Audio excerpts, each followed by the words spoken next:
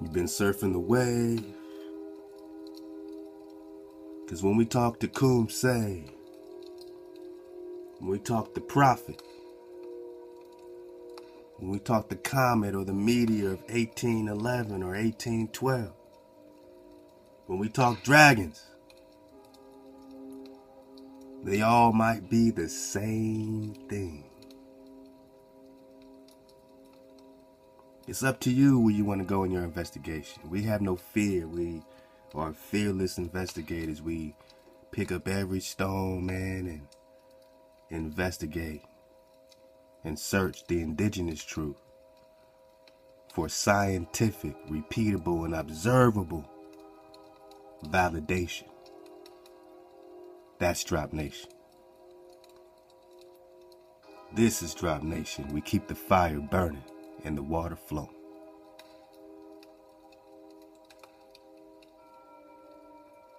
Are you keeping the fire burning?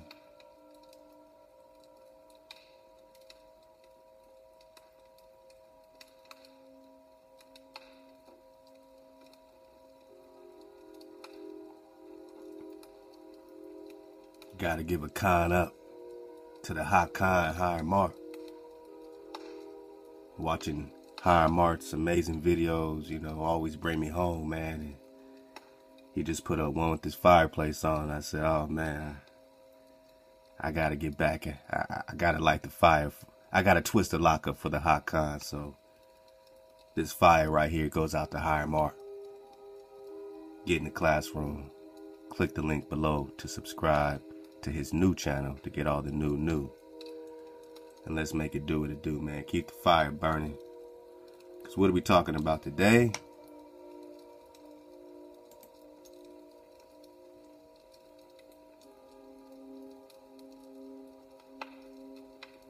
We're talking about Ahchwa battle. Another great one from the battle house, the battle home.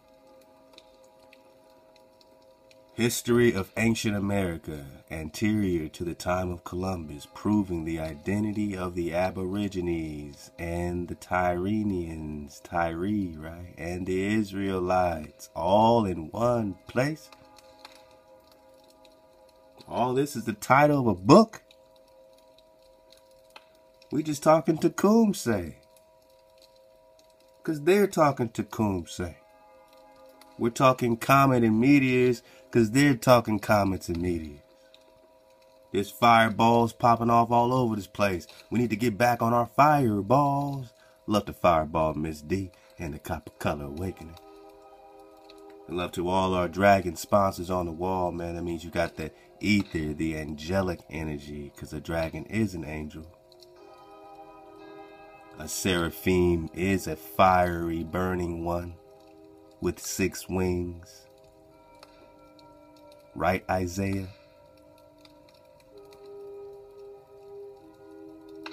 We're just surfing away. History of ancient America, anterior to the time of Columbus, proving the identity of the Aborigines.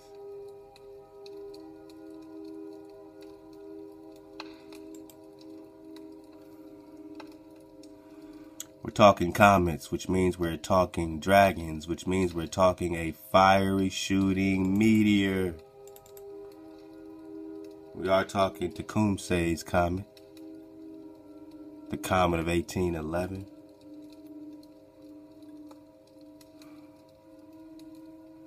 All right, look, man, we are talking Prester, right? Prester. A meteor.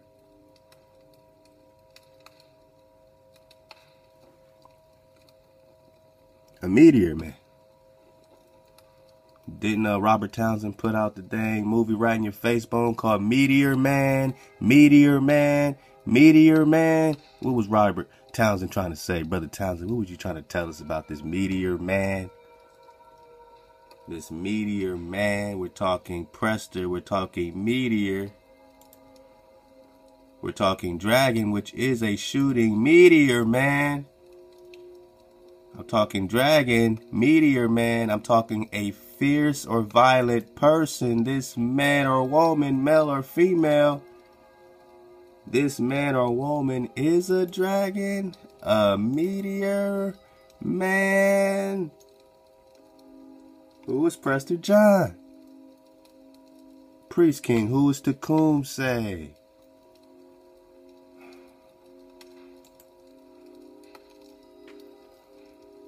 Who are the Aborigines in America?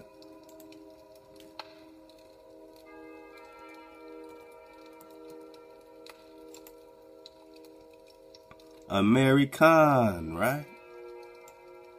We're talking the Khan dynasty. The priesthood. A native of America originally applied to the Aboriginals or copper-colored races. So the races that match the complexion of Grandma's old copper penny. This ruddy, red, brown naga is the Aboriginal, is the Khan, the Ame'rican, the Aboriginal, the Aborigine.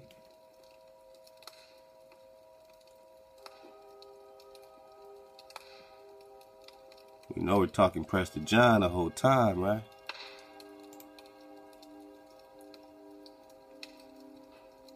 Did a black man, a copper-colored race man, discover the fountain of youth?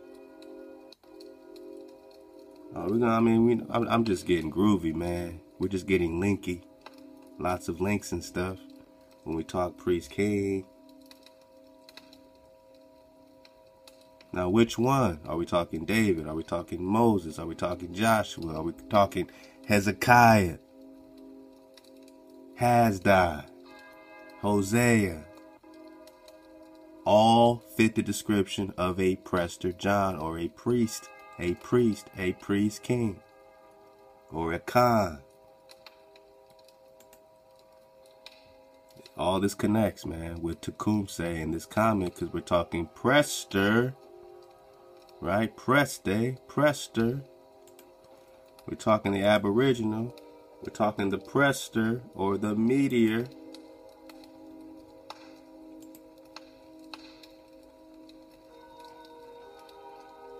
The fountain of youth in which Ethiopia? While most of us associate the fountain of perpetual youth with the world, New World, especially Florida, that has only been the case for the last 500 years. But before that, hey, it must have been in Ethiopia over there, right? The duplicate. It must be in Africa. Not where you're from in America. For a much longer stretch of history, actually dating all the way back to 5th century BC, so as far back as we can go, it's been believed to be in Ethiopia, or in what they're considering Africa, right? So all this time it was considered to be in Africa up until 500 years ago.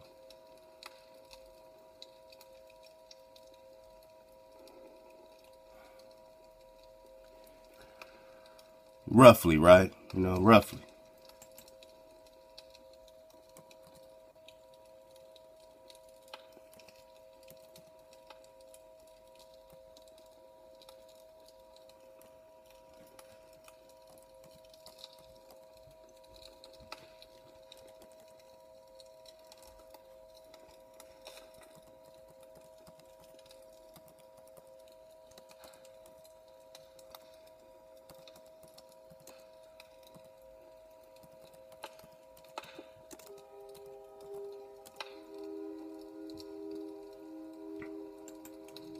Up until 500 years ago, it was considered to be in Africa. And then sometime, I guess, after that 500 years, somewhere in the last 500 years,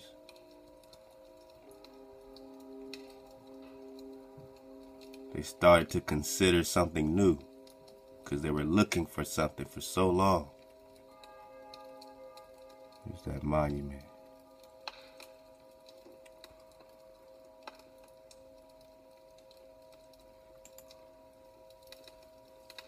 They were looking for something for so long.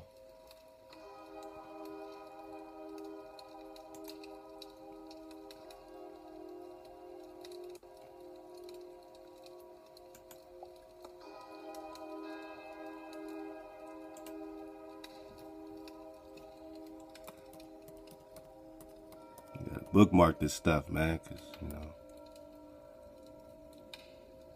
how you spell Portuguese? Something like that. You know, because we're going to be referencing this stuff. When anybody tells you that you shouldn't be searching, you shouldn't be digging on the Tecumsehs and all the priests and chiefs, the priest chiefs, your ancestors, you shouldn't be digging on them. Oh, they might be hijacked this way. They might be that. Or they might be your last noble image Negro. We're just talking Prester John.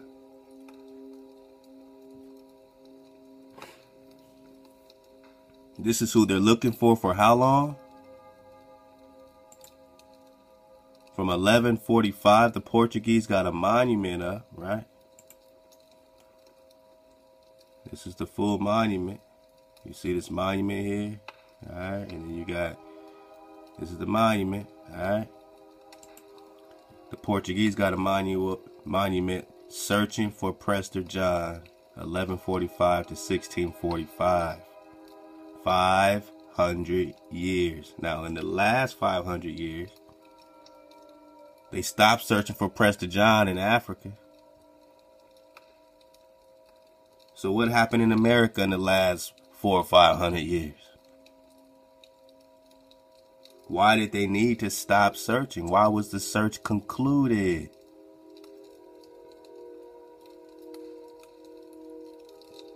Why aren't you searching?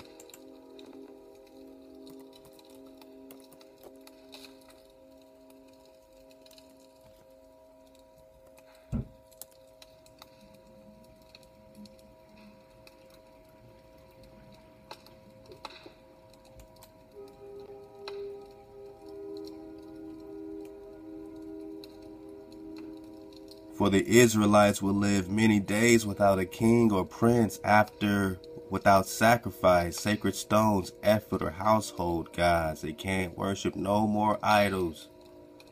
They got no more priests, no more king, no more prince, no more Khan. The Ame'rican title is now taken. Afterwards, the Israelites will return and seek and search and seek and search and seek and search for their creator. Are you seeking, or are you just believing the hype? Believing what you always believe? Are you challenging yourself? When you search and you start turning over every stone, searching, you're challenging everything you think you know. Are you challenging? Are you seeking and searching for your creator truly? Or are you just trying to make it convenient for you? Because you can't seek no more. Because you can't search no more. You're in a fear spell. You're afraid to seek. You're afraid of being wrong, so you stop searching. Your ego keeps you from searching because you don't want to be wrong about anything you've said. We have a fearless investigation. We ain't afraid of being wrong or nothing because we investigating, man. Can't take a snapshot of our investigation. Think you got the whole picture? We're seeking. We're searching. Why? Because the Israelites will return, Hosea says. Joshua says. Hosea is Joshua. Afterwards, the Israelites will return and seek and search for their creator. And David. Which one? David is a title. Moses is a David. A Dawit. A priest king. You got Joshua, right? You got who they're calling Prester John.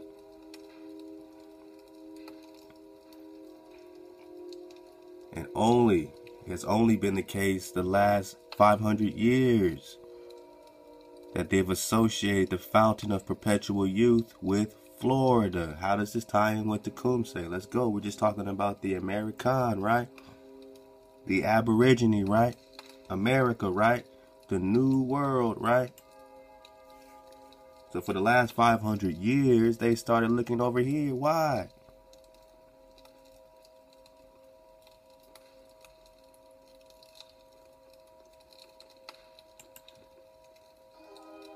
Man, love to my drop chatter, man. I see the Hakan in there, man. The Templar Irvin Reed is dropping that drop, man. And the drop chatter. Chatter. You could become a dragon sponsor on the wall to sponsor the flow of the whole nation, the whole tribe. Yosef the Real, man. Dropping nothing but heat bone. Oh, man, we're having a good time, man. Who's this? Caramello. Wow. Get my wata. I got too excited about Caramello. When we're talking about the Dragoon, he dropped his great source here. This all we do is drop sources and dig on it, man. Queen Mu and the Egyptian Sphinx. Love to Caramello, man. He's always big up in everybody else, man. So go subscribe right now to Caramello. Everyone here should definitely be subscribed over there. The bro is leaps and bounds beyond, beyond the barrier, man. So he's going to keep waking you up. Queen Mu and the Egyptian Sphinx. All right, by Augustus Lepangion. We're just talking about the Naga Empire, the history of India. The Empire of Deccan. I'm picking it up right here. It says Mayak.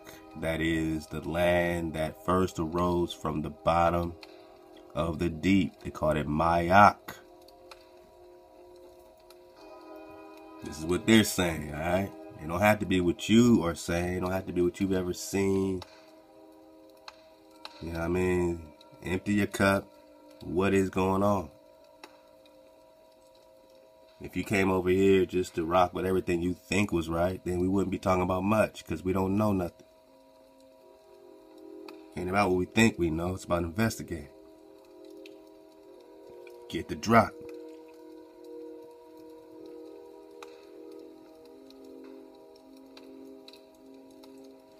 So Mayak, that is the land that first arose from the bottom of the deep, was the name of the empire whose sovereigns bore the title Khan, which they say serpent. And we're going to get into, we're going to start a new series called Angels and Dragons.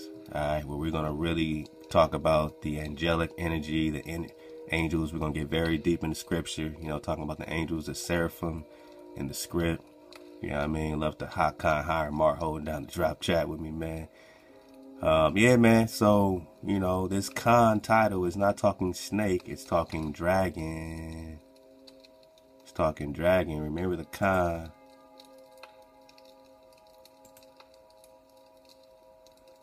Remember the Dracan, the Khan.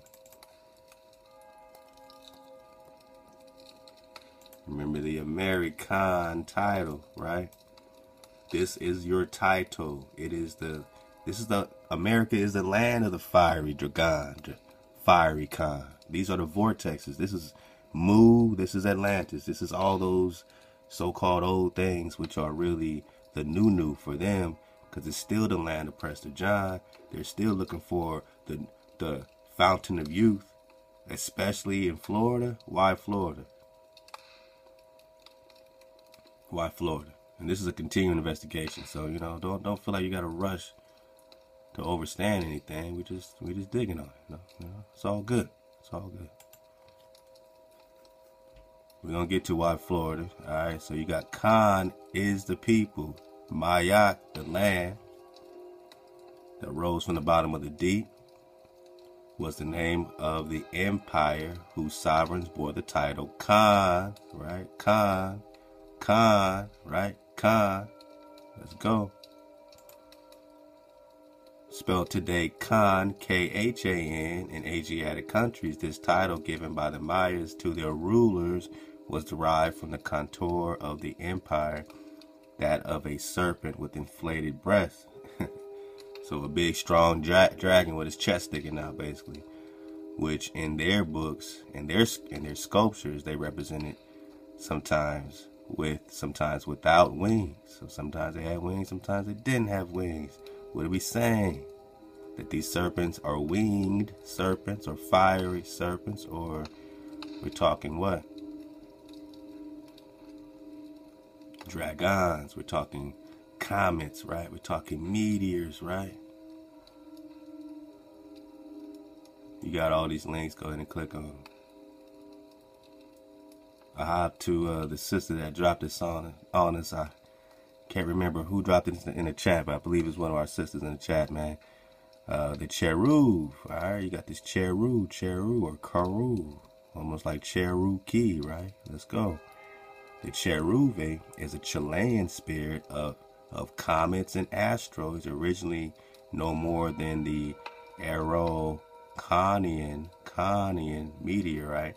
The Cheruv's role has since expanded to include lava, volcanoes, fiery exhalations, will-o'-the-wisp, whirlwinds, and animated stone axes. Alright. So you got this whole history of this Cheruv. Comets, asteroids, and meteors are all Cheruvs, as are meteorites and oddly shaped volcanic rocks. So this is going into the fact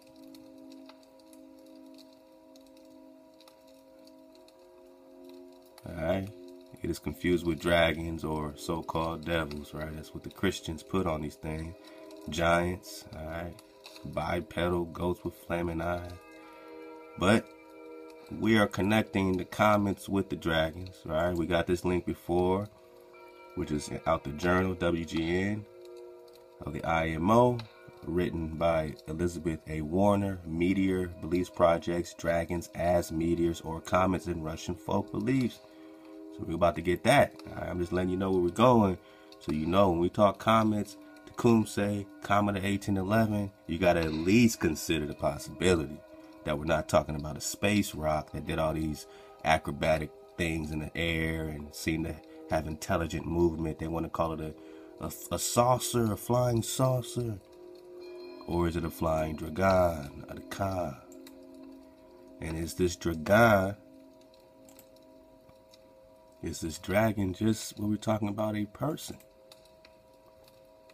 Right? This meteor is a person. This dragon is a person. The meteor is a person and the dragon's a person.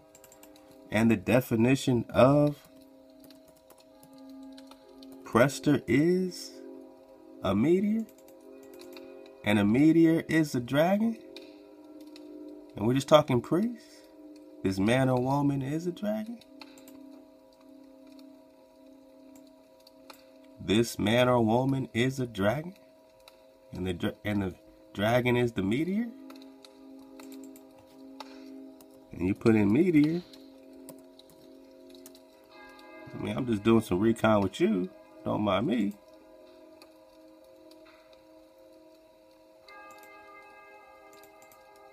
Let's go meteor. I think I spelled that right.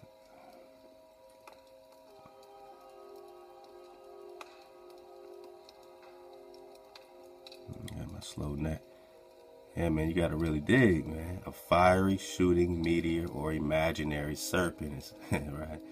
A meteor, in a sense, a body that flies or floats in the air. So you're just thinking a meteor is a space rock. Do they say space rock in 1828? Are we talking space rocks in 1828? So in the most general sense, if you're talking meteor, which is why we can talk dragons and meteor projects and articles written in 2003, we're going to get it, comparing meteors or comets to dragons. And we're getting out here that this meteor in 1828 definition sure does sound like a dragon. Because even when we looked at dragon, they say meteor.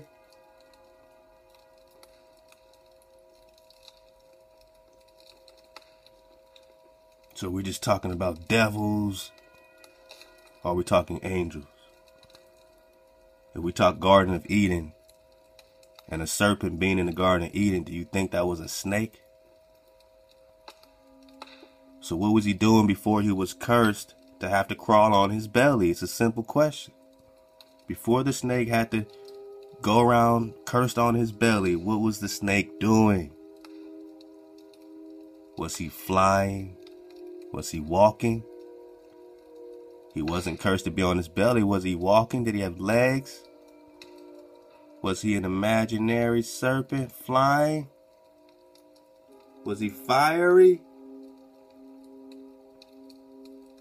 So if this dragon is in the Garden of Eden, this serpent in the garden, right? This dragon is in the Garden of Eden, then that means he's in an angelic frequency to be in the garden in the first place. Now you have fallen dragons and dragons that continue to qualm and raise up the Most High. So when we talk dragon, we're not just talking one single dragon or one single energy or one single meteor. We're talking the entire spectrum of fire, of water, of air, of earth.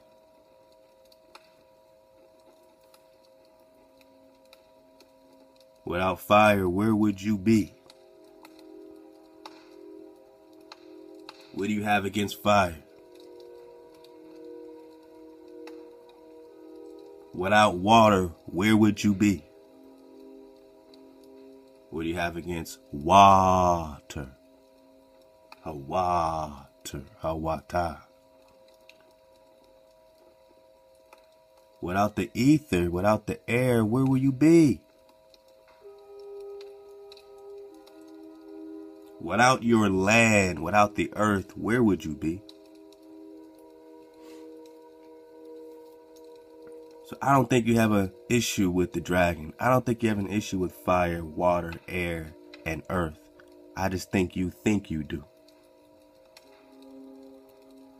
So we're talking Tecumseh, we're talking the meteor, we're talking in the priest kings. We're always talking Prester John. Always. Every video, we always are talking Prester John. Whatever we're talking about, we're talking Prester John.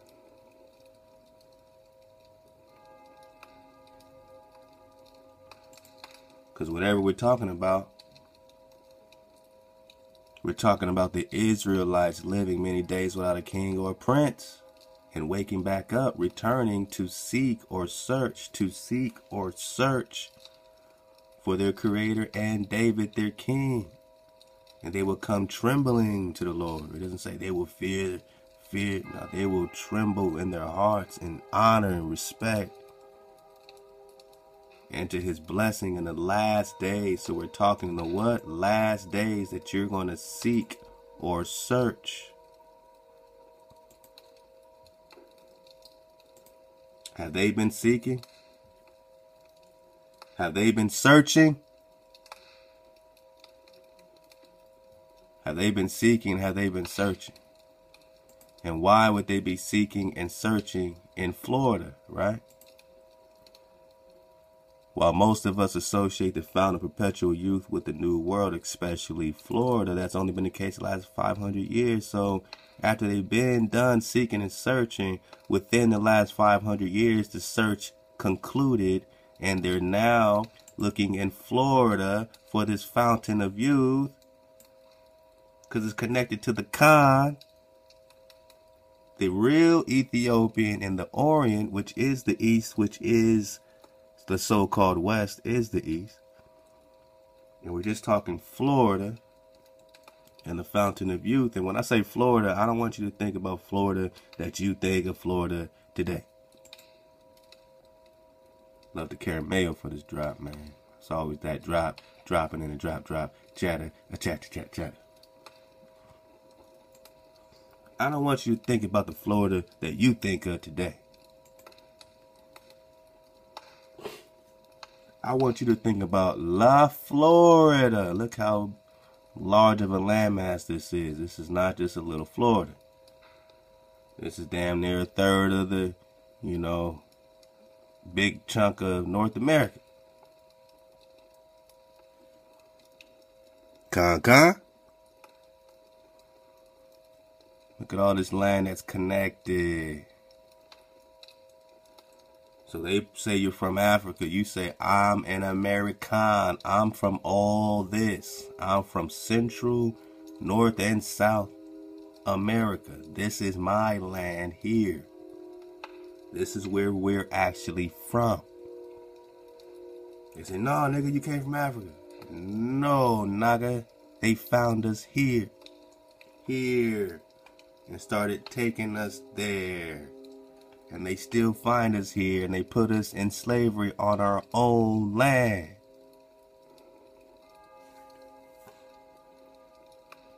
So why is there a lot of Florida here covering such a large, landmass? It's because they're looking for the fountain of youth everywhere. All over what you so-called Georgia and South Carolina. So when we talk to Tecumseh, we talk Dragon Canoe, when we talk these Tennessee migrations,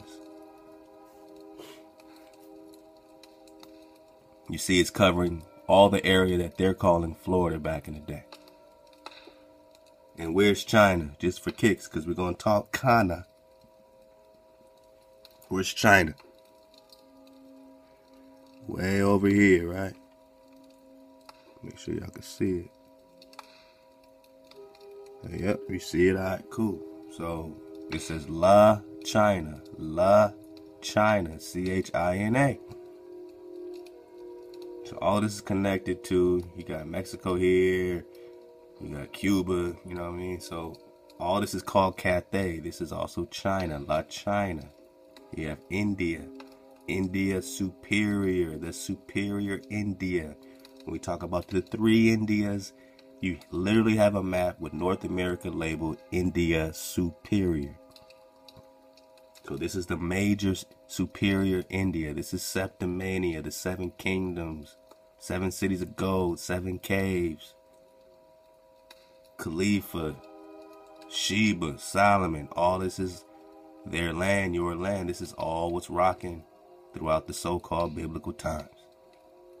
This is where China is. This is where Columbus is trying to get to La China. This is where Florida is, which was basically damn near everything. Looking for the what? The fountain of youth.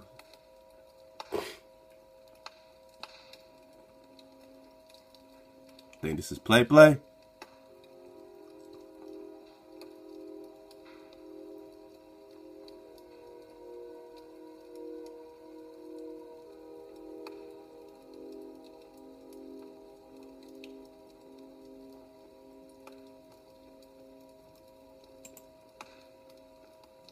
You think this is play?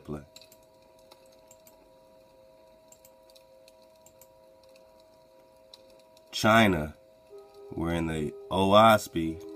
Alright, they got a little glossary. And when you look in the OSB under the word China, it says a deliverer. A man of China, contemporaneous with Moses and Capilla. We got to dig on Capilla. He was to China a great deliverer. Says China's named after him.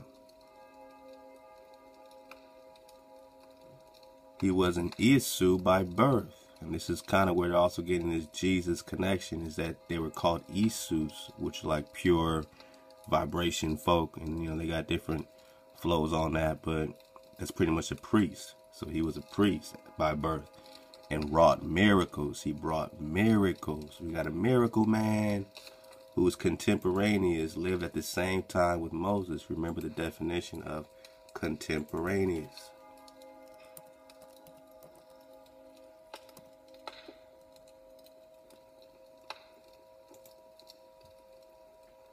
Living or being at the same damn time.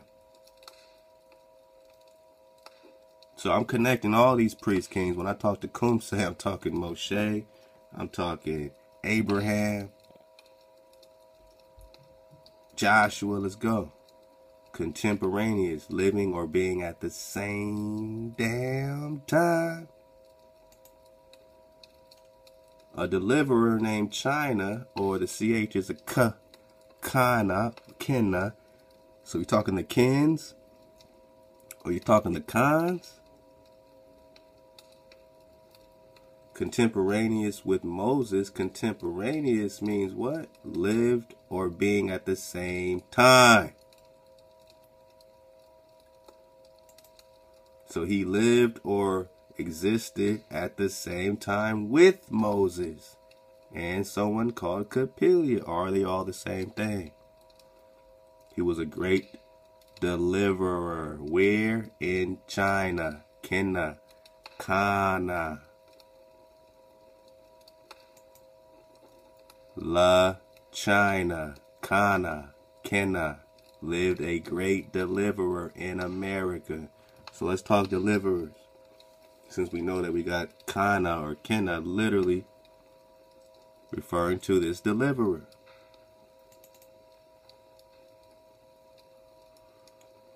He restored China or Kenna, Kana to life for 7 days, during which time he preached before the kings and the people. Then Jehovah or Ahchwa sent down a ship of light and bore China or Kana up to the heaven.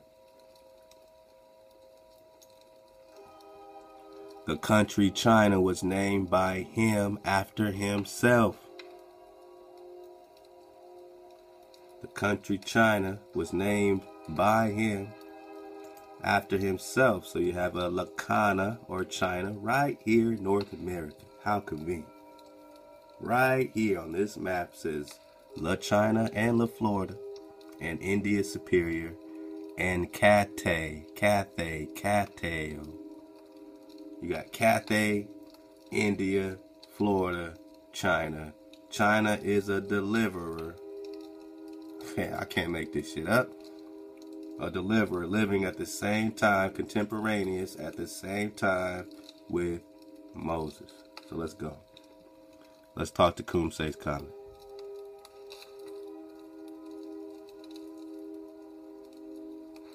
Let's get into it.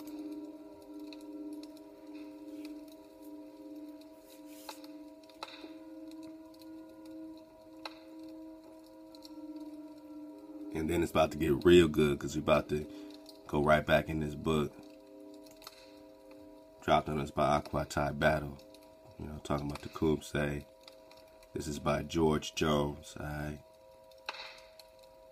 When we come back, we might have to hit it up right at page 21 of the PDF. Download it. We dropped it in the drop chat. I'm sure it's going to be dropping soon on the site as well. And I'll leave the link. Leave the link below.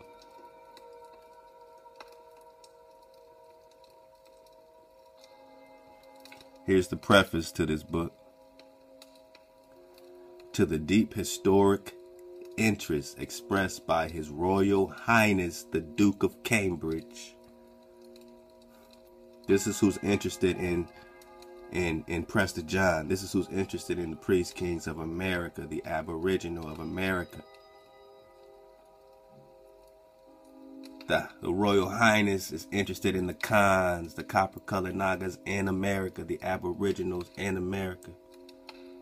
Concerning the Aborigines of America, may be traced the production of this work. It led the author originally to write the, look at it, Israel Indian Tragedy of Tecumseh, illustrative of the patriotic race of the North, in which composition has received the honor of being dedicated to the illustrious prince by special permission. Now is it play? When we talk the Comet of Tecumseh in 1811, 1812. I mean, this event lasted a long time out here. I mean, shit was popping off everywhere in 1812. We're going to get, you know, a couple of drops from a couple of videos as well. It might be a brand new series we're starting, because it's going to take, quite a bit of investigating, not just a one-off. If you're new to Drop Nation or 42 to Drop, I appreciate your subscription, and just know that everything we do You know what I mean? It goes back to the Creator. It goes back to our purpose. It goes back to being framed and shaped. And we try to do it here in series. We have different series going on at different time. And you could always tune in live in the ether at 432thedrop.com, because we will be discussing this live. You know, we have live shows on Thursdays and Fridays, 9 o'clock Pacific. But we have family dropping in the ether every single day now. So we got the live shows back going. Check out the live schedule. I'll leave that link as well below. And just know that we do this daily. We do this daily. We investigate daily. So you can't take a snapshot or frame us. We're being framed and shaped in real time. You got to fall back and surf the wave. This is the third wave. We're doing it for the captives. Let's go.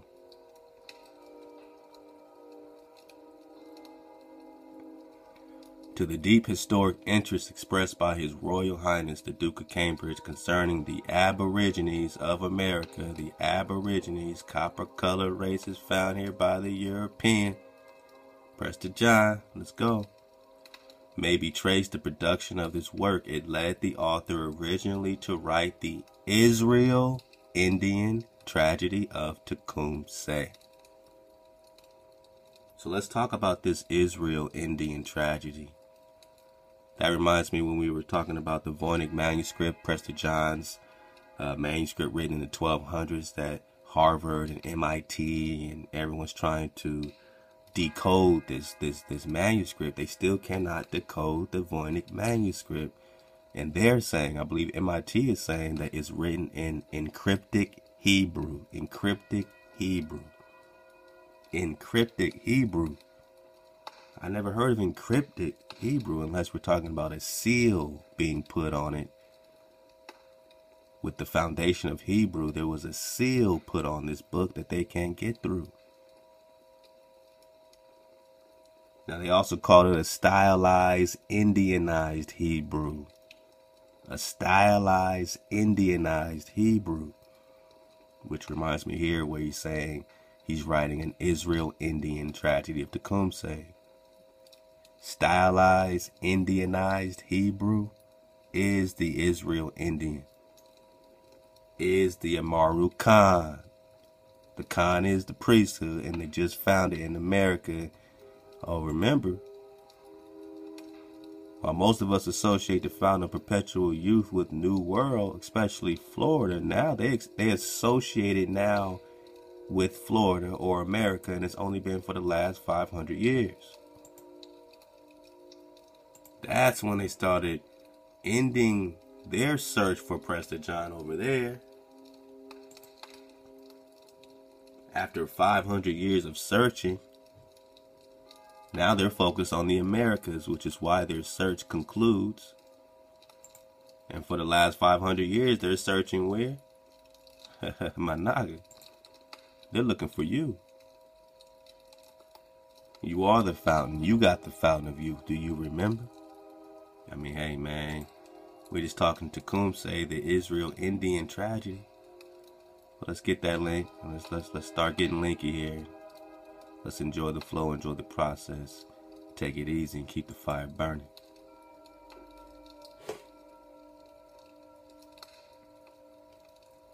The War of 1812.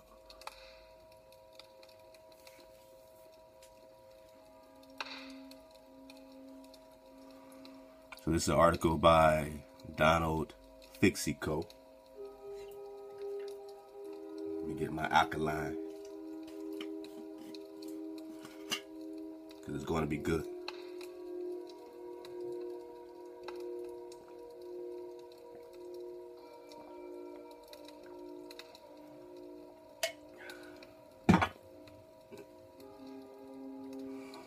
The War of 1812 was an important conflict with broad and lasting consequences, particularly for the native inhabitants of North America, right? The Aboriginals. Let's go.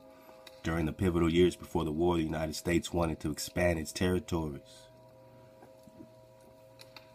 a desire that fueled the invasion of native homelands throughout the interior of the continent. Tribal nations of the lower Great Lakes, including the Shawnee, Potawatomi, Ojibwa, and others saw their lands at risk. The same was true for the Muskogee, let's go, Seminole, Choctaw, Cherokee, and Chickasaw in the South. The native leaders who emerged in response to this expansion shared a single concern, that of protecting tribal lands.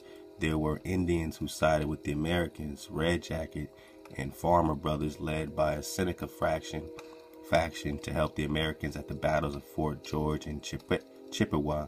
But most Indians sided with the British against the U.S., believing that the British victory might mean an end to expansion. Now, you have to look deeper at this whole siding with the British thing, because remember,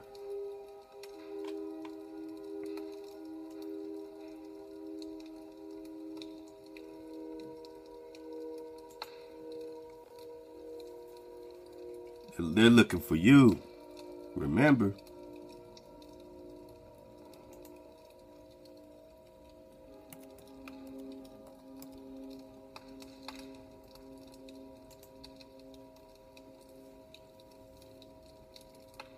Benjamin Franklin is saying in 1751, right? So we're just talking the late 1700s. We're talking the early 1800s. So in the same time period, Benjamin Franklin has already told you all of Africa is black or tawny, Asia chiefly tawny, America exclusive to the newcomers, wholly so. Wholly, not halfly, wholly tawny. Tawny is copper colored. Tawny is brown, ruddy. Alright. So you got all of Africa's black or tawny. Asia's mostly tawny. America's wholly tawny. Brown people, copper colored people. And what does Britain look like, man? What does Europe look like? In 1751, this is all relative to the Comet of 1811. Let's go. Europe looks like what? In Europe, the Spaniards, Italian, French, the Russians, the Swedes, and are generally of what we call swarthy complexion. Swarthy, right?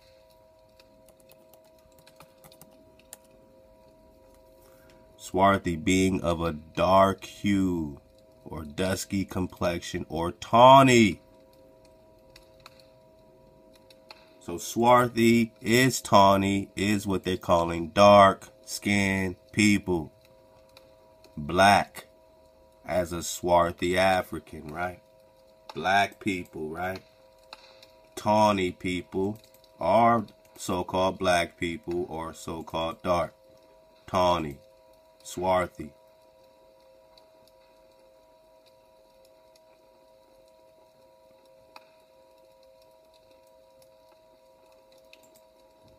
So Benjamin Franklin's telling you in 1751 that all of America are black people or tawny people or swarthy. All of America's dark-skinned people. All right? Africa and Asia are all dark-skinned people.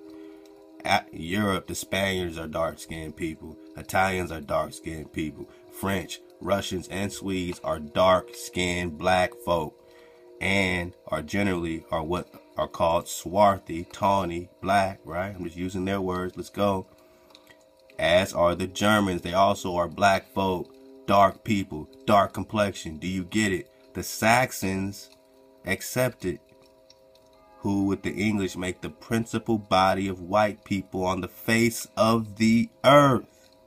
I need you to focus. My people, this is in 1751. And the whole world was black or swarthy, tawny, right? Black.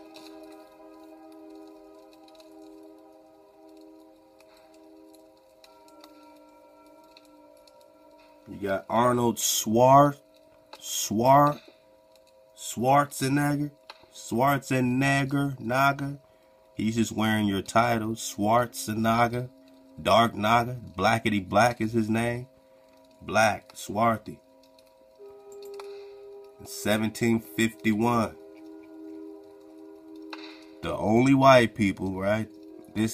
Only the English and the Saxons. The Saxons and the English make up the principal body of white people on the face of the earth. This is very important. So what happened between 1750 and 2019 where you think you're the minority? Do these people breed like that? Do they have a birth rate like that, that suddenly the majority becomes the minority in 200 years or so? Is there anything in history that we can compare this to where the majority of people on the face of the earth become the minority within 200 years? Because they just got the drop on us, right? They just got the drop, right? Is that a fact?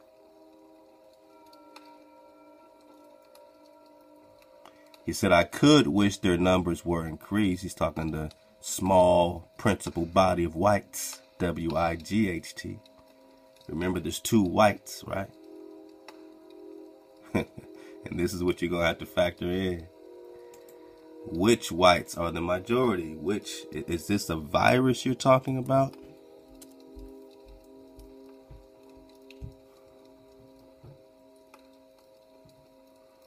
And this white, a being. It's a being. I need you to focus. It's a being. A person. It is obsolete. Except in irony. The white of the world, of all the world who love the best, the best, the best. Swift, nimble beings. And other definitions, we got demon, spirit. They say see ought. Ought to be wanting, ought. So you have this being. This is a white, that's a being. Alright, let's just stay focused. And the Saxons only, with the English, make up the principal body of these beings on the face of the earth. Everybody else was swarthy complexion. Everybody else is black folk. In the 1700s, remember when he's saying this, 1751, there's still a black king on the throne. We got that. He says that King George is still swarthy in 1751 is while he's talking. So if the whole world in 1751 is black swarthy folk, except for the Saxons and the English, which makes up the principal beings. Which beings? You dig on that white?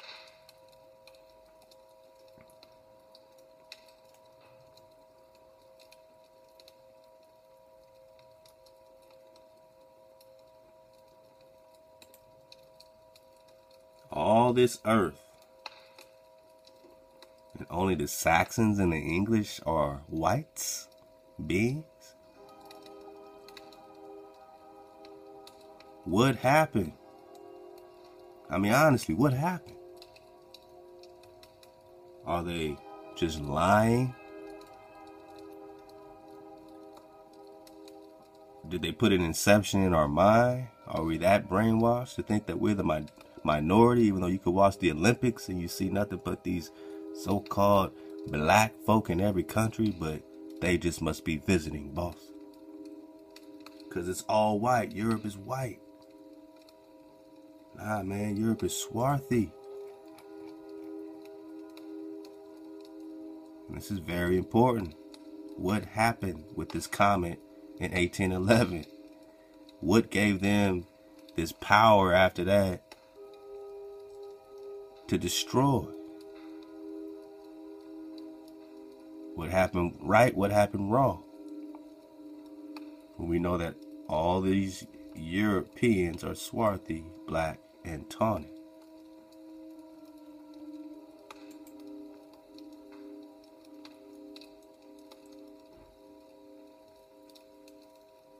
Because right after that 1751, oh boy,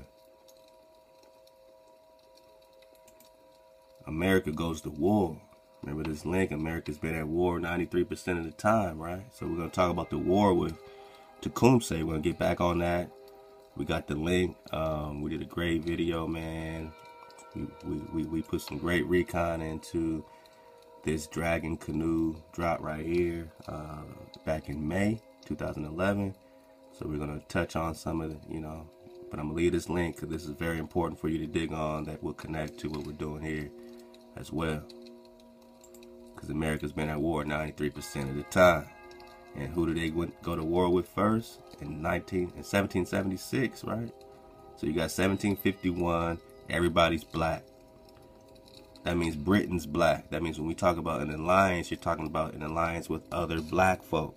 Now, which side of the coin were these black folk on versus which side of the coin were these so-called black folk, Moors, whatever you want to call them, that were doing treaties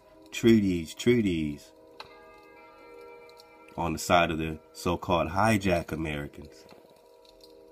And you got these Chickamaugas that refused to do treaties with the rest of the when the rest of the Cherokee were doing treaties, they refused to do treaties.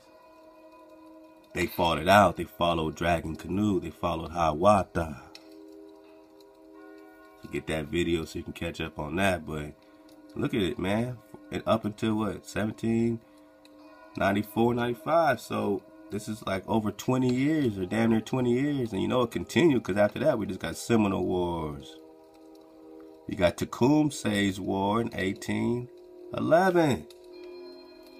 Look, man, we're just putting it together. I didn't even know this was here.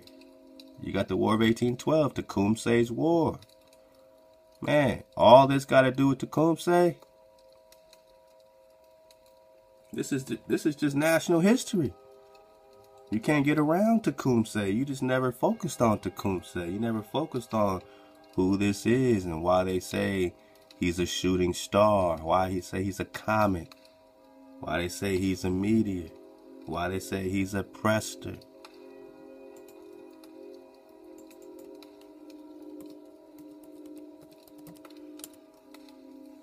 Because we're just talking priest, which means we're talking meteor. So let's talk about Hiawatha's comet.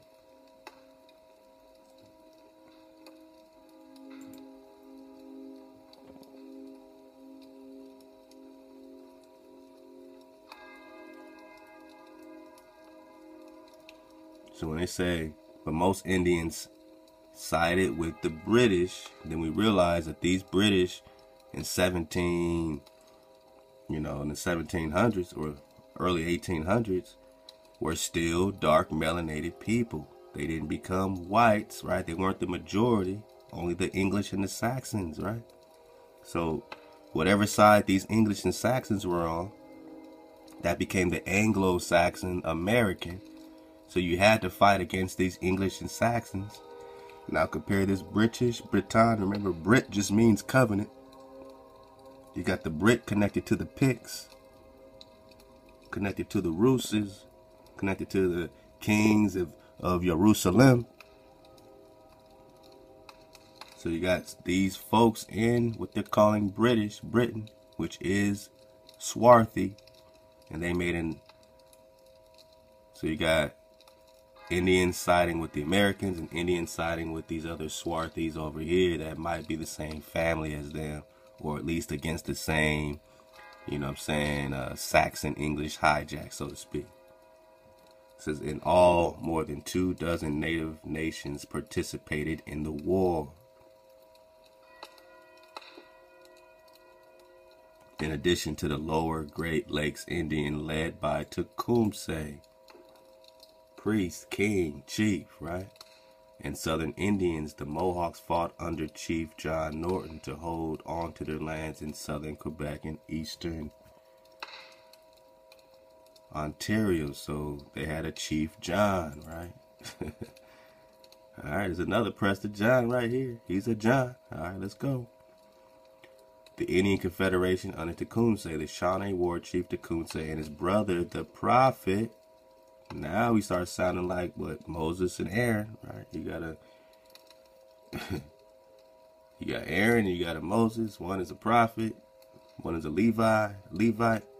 Well, they're both Levites, but, you know, one is a priest here, and the other is, you know, king, Khan. I mean, Khan to the people. So they're working together.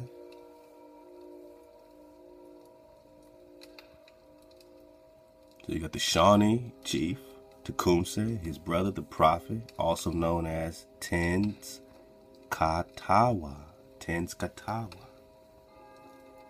Wah. You see the wah is always present.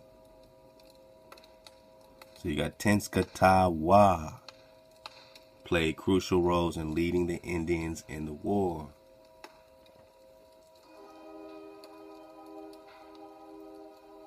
By 1811, Tecumseh had built a confederation of more than 24 Indian nations, all of whom hoped to stop the American settler encroachment of the land. So they were fighting the invasion. And you got certain other Nagas in Britain that were also fighting the invasion there. And they teamed up to fight this super team that was doing treaties with other Nagas here.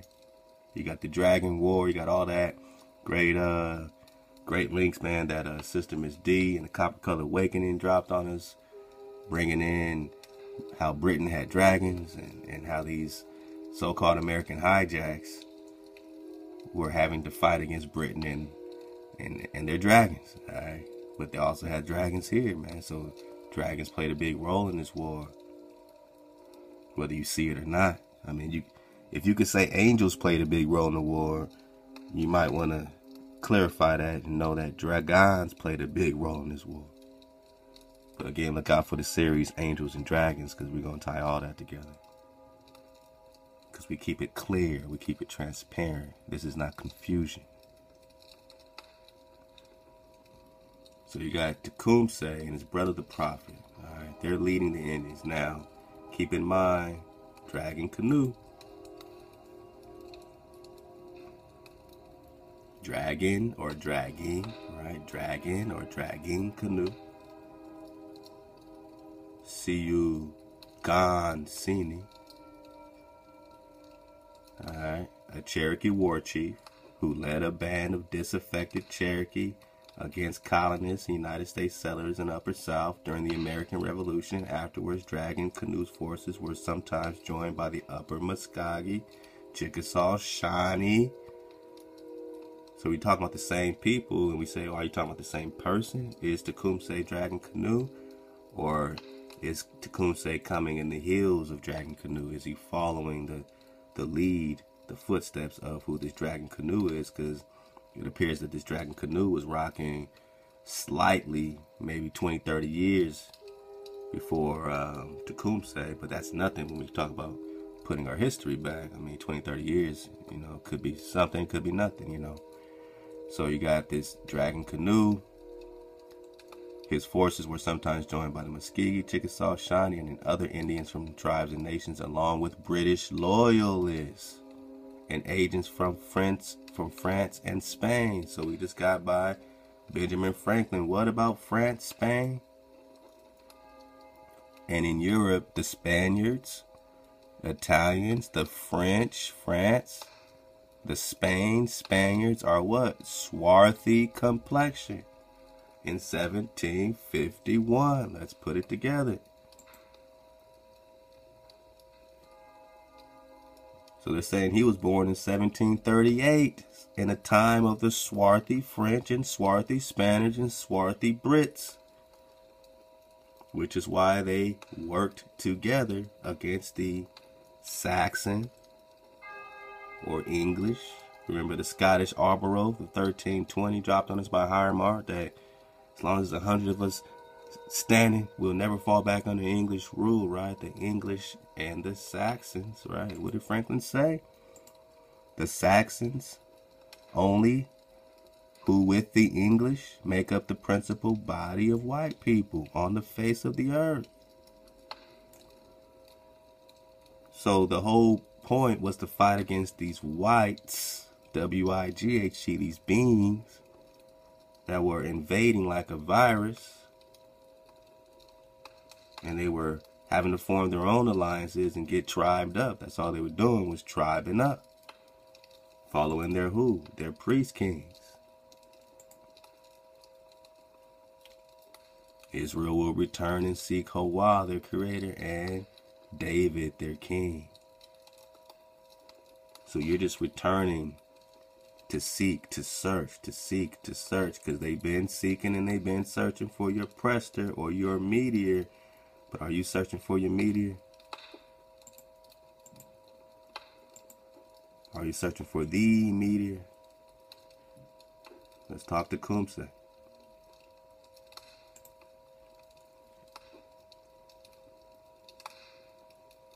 I mean, come on, man. We just talking meteors.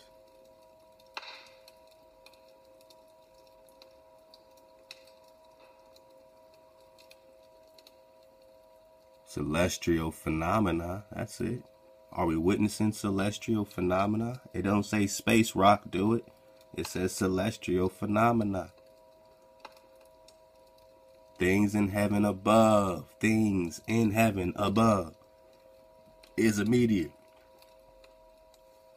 Things in heaven above is a meteor or a prester. Something in heaven above is a prester or a meteor. Meteor. Things in heaven above. Things high up. High up. Quam. Meta. Meta means lifted. Breath. You have lift. You have a voice. To raise. Lift. Raise. Quam. Raise. Lift. Then it became specific sense of a fireball in the sky or a shooting star from the 1590s, man. So get out the mind of a hijack. When you talk comet or meteor, that only became specific, like Ethiopia to Africa, only became specific recently with trickery from the hijack.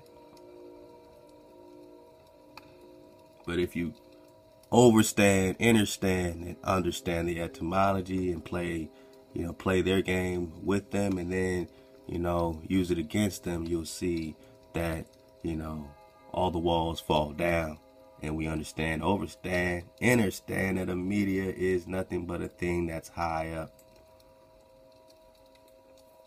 Meta, lifted. Prester, meteor.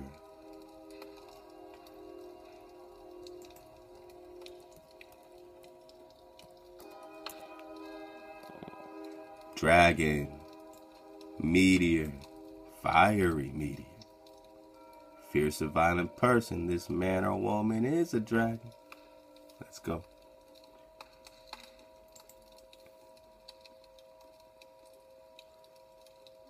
So this meteor that we're talking about, connected to Tecumseh, let's read some more about it. Let's keep it going.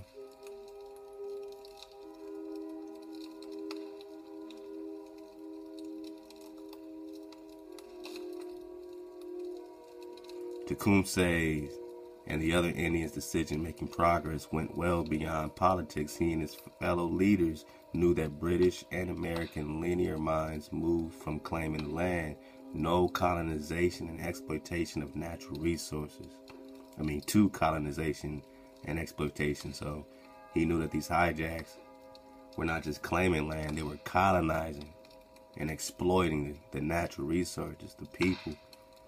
They knew their own process was one of native logic and inclusiveness, involving the flora and fauna and native communal values and relationships. Thus, the Indians were acting on a different system than either the U.S. or the British. Choosing the British as an ally was difficult at best, but the future of Native American hung in the balance. Tecumseh preached his confederation and alliance point of view to various tribes, arguing that in the big picture, an Indian confederation held the hope of stopping U.S. westward expansion.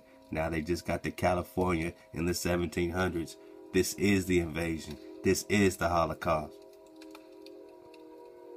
A Holocaust means a burning sacrifice, man. You've been sacrificed. Stop looking for another one.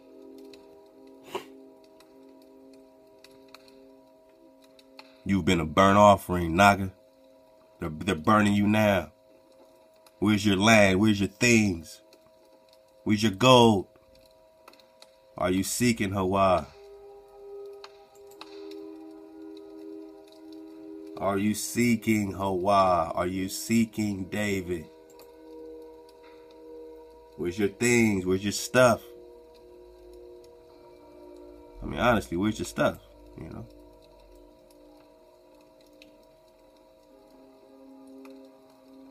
So in 1811, when Tecumseh was in the South, all right, so now we're tying it together with this comet in 1811, this meteor, this thing high up, this high up situation, right? This lifted situation that's going on in 1811. 1811, when Tecumseh was in Spain, a group of natives led by Tenskwatawa attacked U.S. Army forces in the Battle of Tippecanoe, right? The battle was a draw, but the U.S. General William Henry Harrison declared victory, and some had his troops sack and burn Prophetstown, right? Tecumseh's home base in the Indiana territory. Following the Tippecanoe defeat, Tecumseh realized even more how important it was for British alliance. During the war, the Indian nations fought more than 40 battles and skirmishes against the U.S. and in southern Canada, pro-British and pro-U.S. Iroquois found themselves fighting each other more and more. But in most engagements, the native forces fought alongside the British. They were key to the British success to both Detroit and Queenston. At the Battle of Beaver Dam, native warriors, with no help from their counterparts, defeated the Ame'ricans, taking 500 prisoners. Although the Creek War, 1811 to 1814, is not normally viewed as a part of the War of 1812, Creek resistance to the U.S. Army in the South led to a series of battles that eventually crushed the Indian military power in that region. So this Indian military power was crushed around this time, right after this comet. All right. I mean, how are all these things related?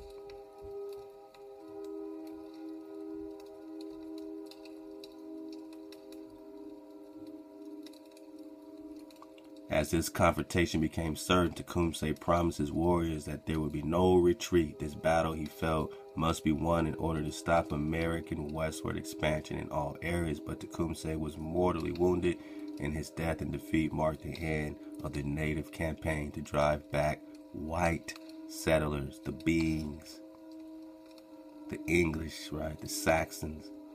On a larger scale, the American victory cleared the way for the U.S. claim to the native interior of North America, with more treaty negotiations, more on more.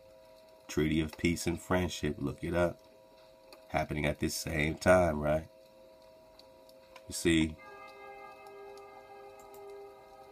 Dragon Canoe, he was the war chief or the priest king. They say war chief. I mean, our presidents are war chiefs.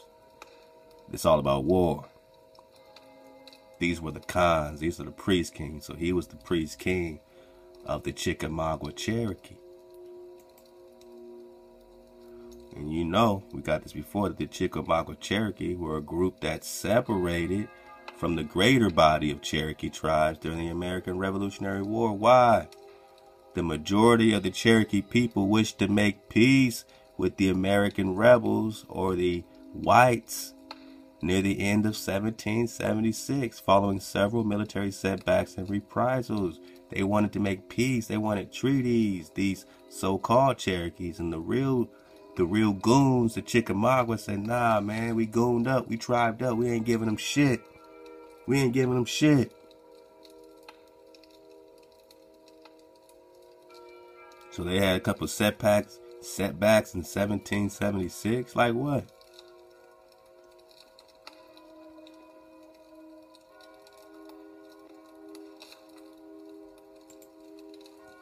Well, America was at war 93% of the time. What happened in 1776? Oh, American Revolutionary War, the Chickamauga War. Chickamauga, Chickamauga, Chickamauga, Chickamauga, Chickamauga, Chickamauga, Chickamauga, Chickamauga, Chickamauga, Chickamauga, Chickamauga, Chickamauga, Chickamauga, Chickamauga.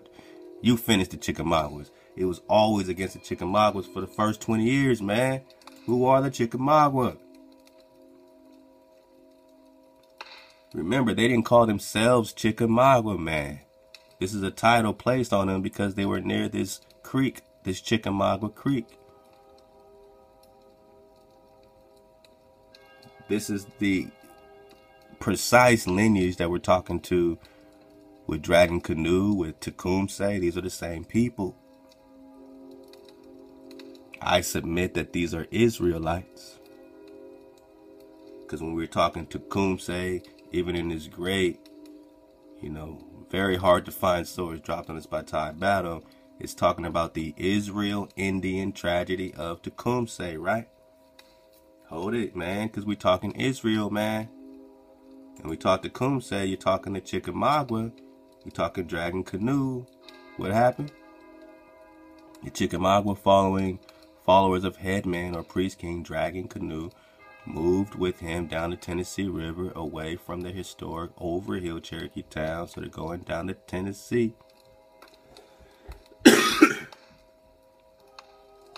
Relocated in a more isolated area, they established 11 new towns in order to gain distance from colonist encroachment. So they're dodging the hijack. All right, the frontier Americans associated Dragon Canoe and his band with the new town of the Chickamauga Creek and began to refer to them as Chickamaugas. So these people never called themselves Chickamauga. We're in the mind of a hijack. 5 years later, the Cherokee once more moved further west and southwest into what is now called Alabama. And why does Alabama rock the towel? Why is this the flag of Alabama? Huh? Oh man. Why is this the flag of Alabama? Because we're talking about a mark, a sign, a crossing. What is this?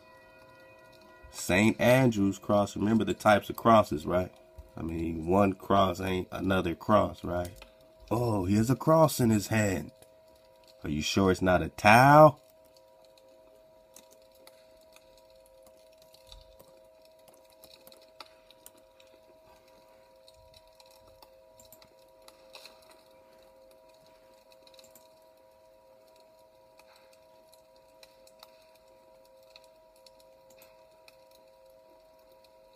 Are you sure it's not a St. Andrew's, a Rus cross?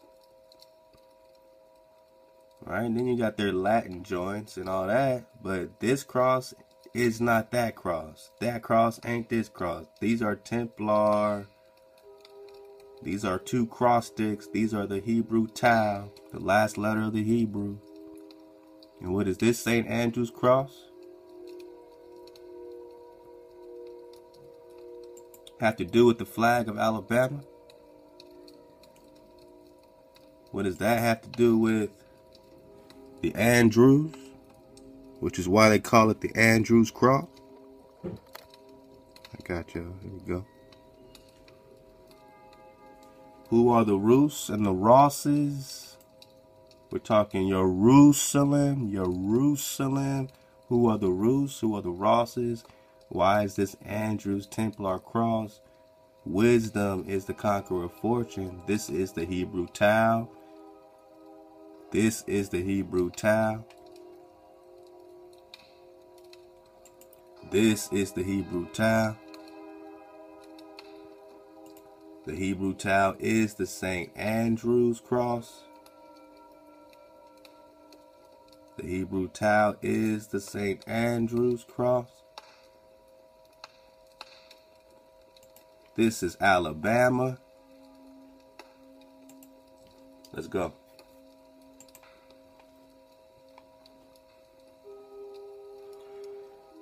So the Cherokee moved west, all right, into what is Alabama, right? So these Israelites, because we're just talking the Israel-Indian tragedy.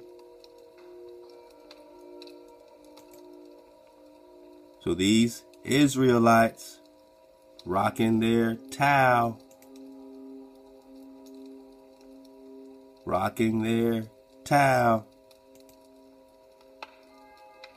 We're just talking about the lost tribes of Israel identity, lost tribes of Israel. We're talking the towel.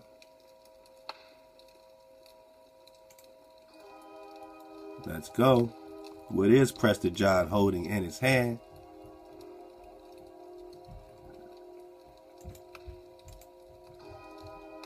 Chickamauga. Go to Alabama. They make a crossing.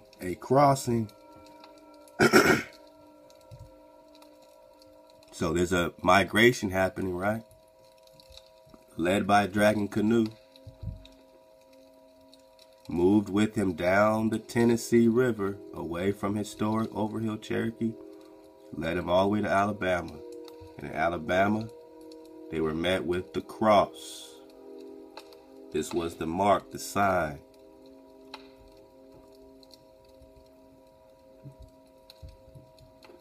And then they were more commonly known as the Lower Cherokee. So like Egypt, you have upper and lower, right?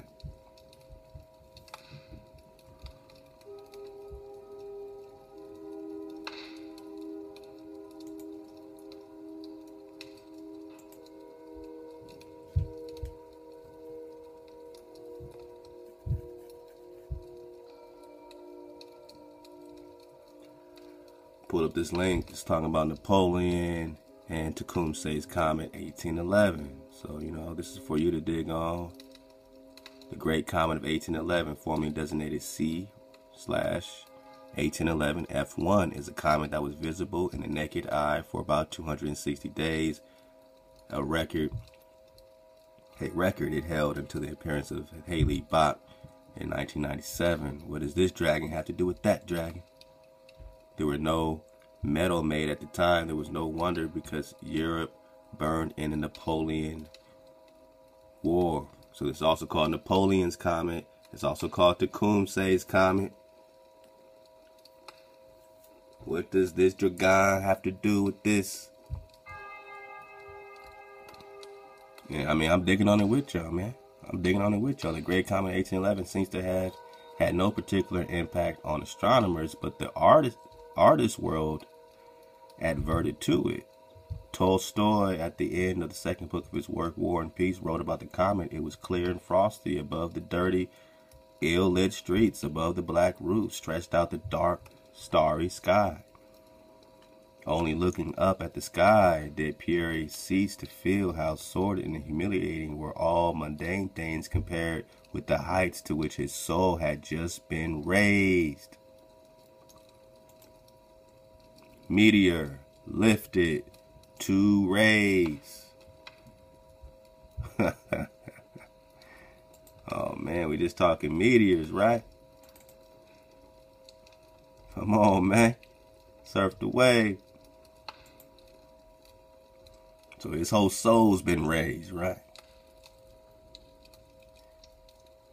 Which his soul had just been raised. At the entrance to the Arbor Square, an immense expanse of dark starry sky presented itself to his eyes, almost in the center of it, above Preshistinka Boulevard, surrounded and sprinkled on all sides by stars, but diminished from them by all its nearness to the earth, its white light, and its long uplifted tail. We're going to get into these comet tails, stars with a tail, dragons with tails. Shunned the enormous and brilliant comet of 1812, the comet which was said to portend all kinds of woes and the end of the world. And Pierre, however, the comet with its long luminous tail, aroused no feeling of fear. So Tecumseh's comet wasn't anything, you know, that brought fear. It brought wow. It brought qualm. It brought a raising up, a lifting. But we know that something happened related to it, you know, that created a marker You know what I mean? Perhaps, you know, just a marker of something that we will have to go through. A marker that we will have to go through a time, like Hosea 3, Jacob's trouble. For the Israelites will live many days without a king or priest. Maybe this was a marker of a time we're going to have to go through before we return and seek Ahchwa and David, our king. Dawood.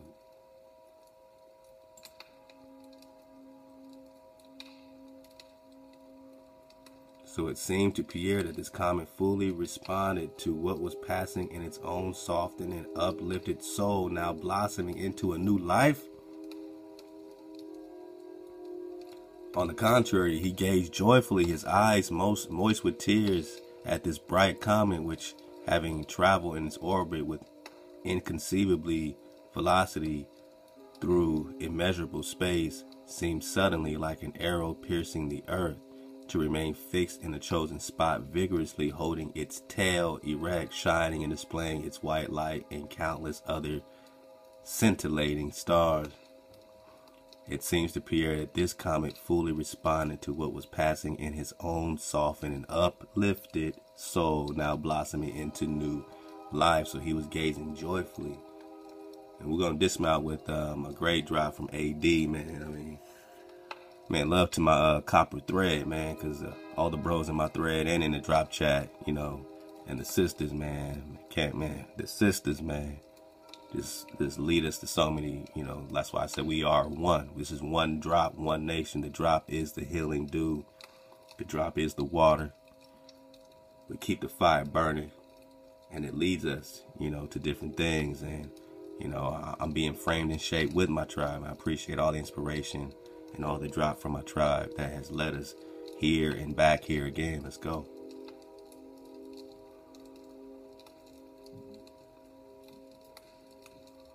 Let's check this one here. On the left side, a comet is going down. Neither in 1814 nor in 1813 was a naked eye comet visible. So what justifies its appearance in the meadow? The explanation can be the comet of 1811,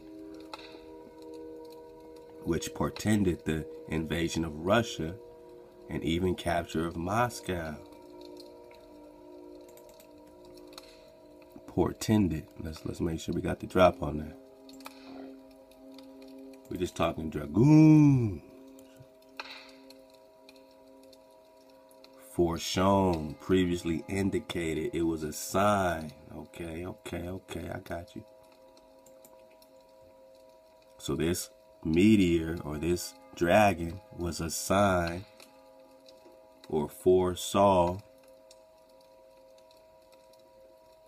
the invasion of Russia, which is Swarthy, and even the capture of Moscow. So was this a sign that, hey man, it's all good, it's nothing to fear, but y'all about to fall. It's about to be a fall of the people. Because the Russians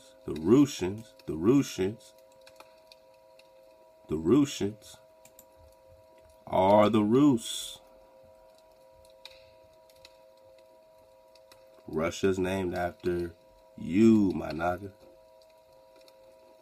Do you wear your mark, your tau, your sign?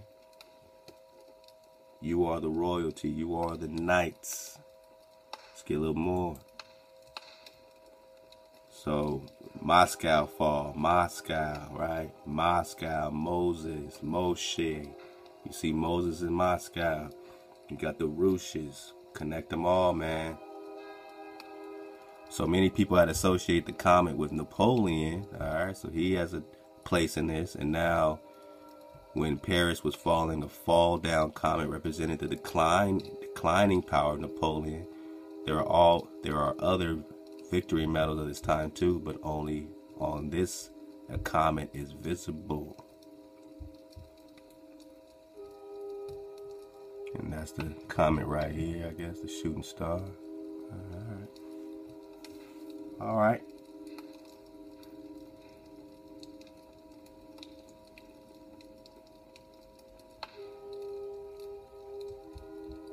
There we go right there. Everyone's commemorating the sovereign nation, Shawnee tribe. On the obverse, an Indian warrior, Tecumseh, watching the comet traveling through the sky. The legend, the Great Comet of 1811. Below $1 on the reverse coin, we find the issuer, the sovereign nation of the Shawnee tribe. We're talking to Chickamauga, right? The story is the following. In March 1811, a comet appeared, Tecumseh, whose name meant shooting star or panther across the sky. Man, love to the brother Jaguar. Love to Jaguar Omic, man. Love to Caramayo for that great Jaguar Black Panther drop. And we're continuing that investigation because it's all the same thing.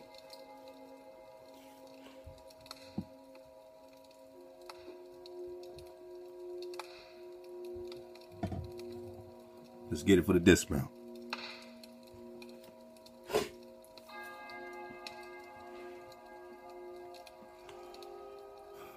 So the shooting star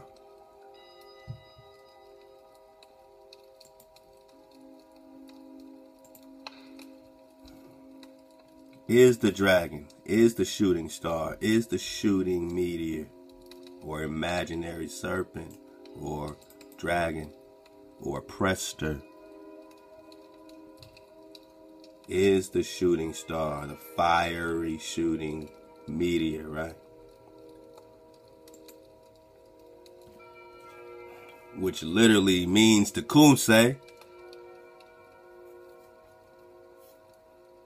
So his name don't just mean shooting star.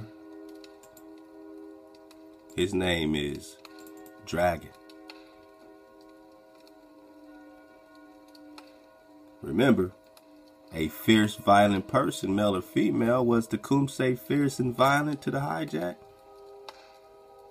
Sounds like he was going in bone, fighting the hijack, along with Dragon Canoe and the Chickamauga. Were they fierce or violent fighting the hijack? I mean, I guess it took them 20 years to stop fighting the Chickamauga alone.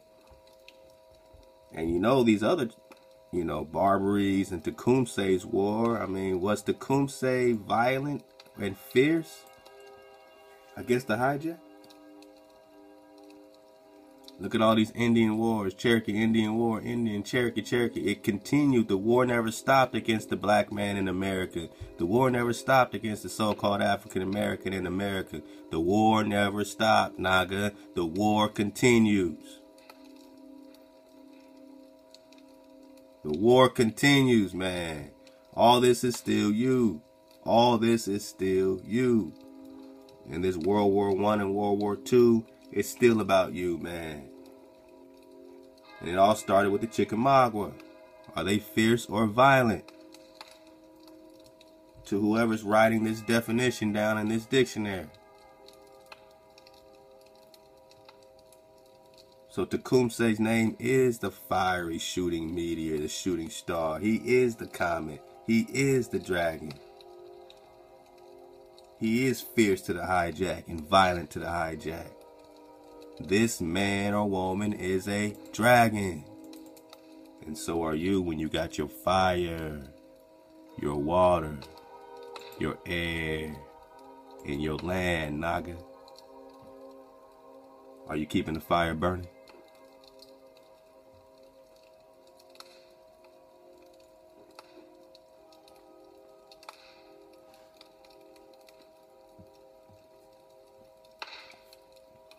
All right, good. Let's go.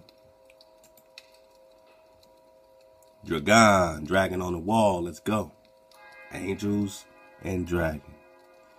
Yeah, we're going to have a good time getting into that Angels and Dragons series, man.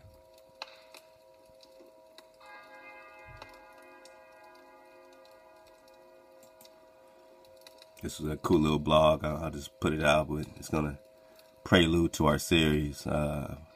www.unexplained mysteries, and this is author talking about what do angels do? They watch over humans and guide society. What do Eastern dragons do? They watch over humans and guide society. Think about it. Asians believe that at the center of the earth rests the eternal dragon, who also rests at the near center of the earth. Hell does. Even heard from many near-death experiences that Satan was a dragon. Wasn't Satan once a rogue angel?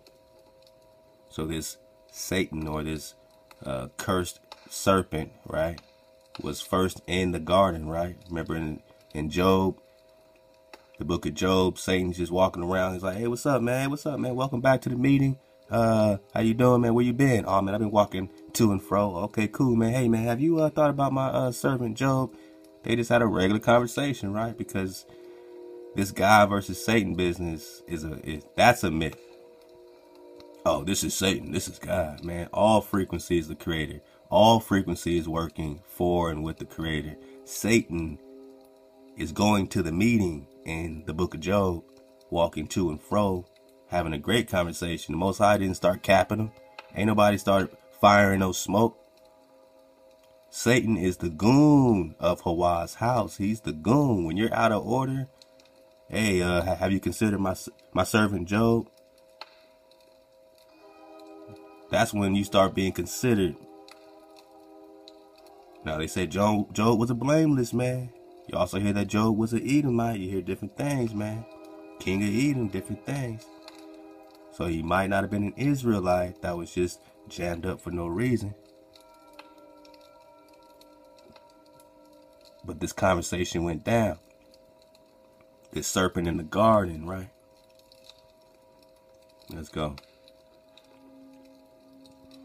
And all the Christians always, want to refer to this dragon, demon, angel situation. This demon, angel, demon, dragon, right? So let's go.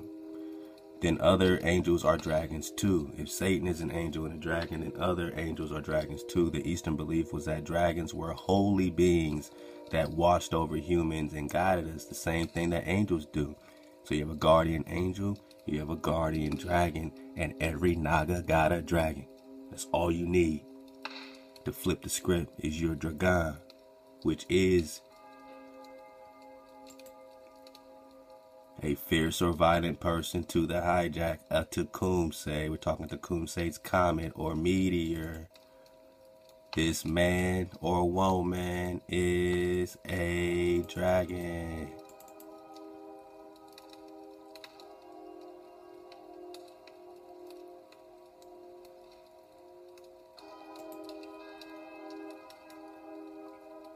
So I believe that the angel image we have is personification and symbolism rather than actual reality.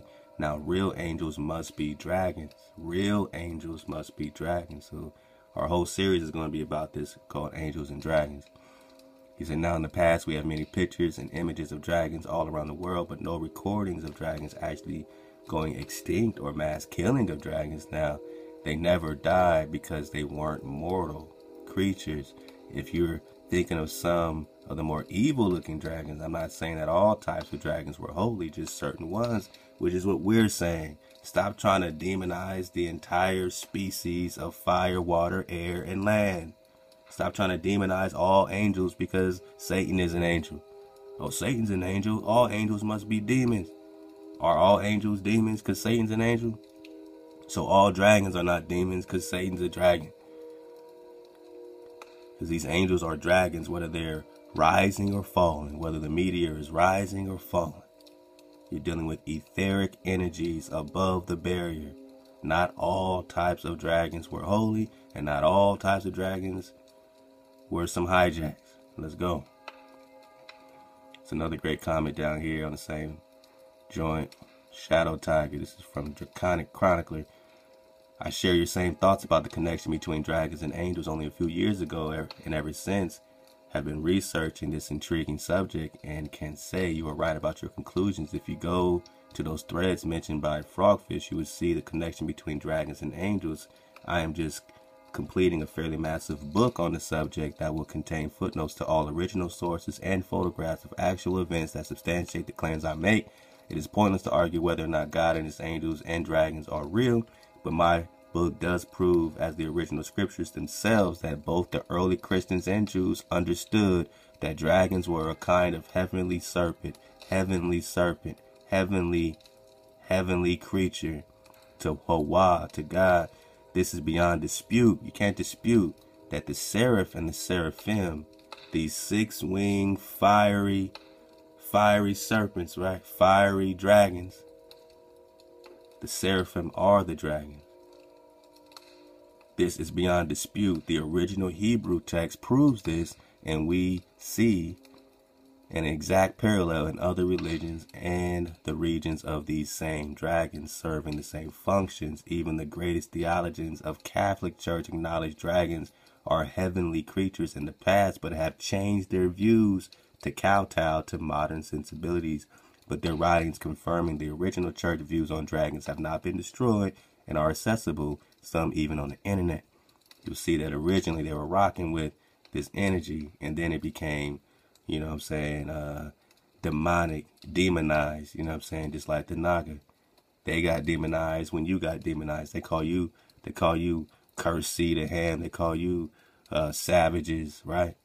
In more modern times, various Christian denominations have rewritten the Bible. The Christians, who you're getting your revelations from, rewritten the Bible, vainly attempting to wipe out all traces of the heavenly dragon. So all you got is this demonic red dragon in Revelations to compare these things to. You're not looking at Psalms 18, which we're going to get into in the series, but is a hopeless task because they could not rewrite the original scripture in Hebrew, plus new archaeological discoveries, including whole books of scripture, which the Catholics tried to destroy, only add more evidence of the dragons, which curiously appear in virtually every other world culture as well, and rarely as a symbol of evil, but rather power and wisdom, just as in ancient Hebrew and Christian scriptures also originally portray them.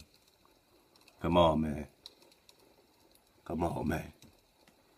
You're just talking angels and dragons. Another link we'll get into later. Satan the snake, angels are dragons, Old Testament world, and the secrets of the Bible. Getting into Numbers 13, the Nephilim. The word actually is derived from Nephil, meaning fallen. The Nephilim were simply the fallen ones, or the fallen dragons. You got the serpent. The serpent was more cunning than the beasts of the field and tempted Eve to eat the tree of knowledge of good and evil. And when she did so, her eyes were open and she could discern good and evil. Interesting thing is the word serpent here is the exact same word for foretelling the future, seeing clearly, right? Dragon means to see clearly. Divination, prophesying, discerning. So discerner, serpent, was more discerning than the beast. The discerner was more discerning than the beast. Not, oh, the snake was more cunning than the beast. The discerner was more discerning than the beast and tempted Eve to eat the tree of discerning good and evil. See a pattern? Then we're going to get into the seraphim. The seraphim described in Isaiah 6, verse 1 through 6, as beings immensely close to the glory of Ahchwa, God, whose sole purpose is to display that glory. The seraphim, they have 6 wings, 2 to cover their eyes, 2 to cover their feet, 2 to fly with. I always imagine them as humans. And they were always described as being at the very top of the different orders of angels, seraphim, cherubim, archangels, angels. Man, then you get to Numbers 21, the fiery serpents with wings. Sounds to me like dragons. So the seraphim are not some angelic human beings with wings. Instead, they are huge, fiery, 6-winged dragons. Wow, is that weird? Oh, man. We're just talking Tecumseh. We're just talking the Great Comet. It's another one for you to dig on, referring to Napoleon's Comet, the Napoleon Wars.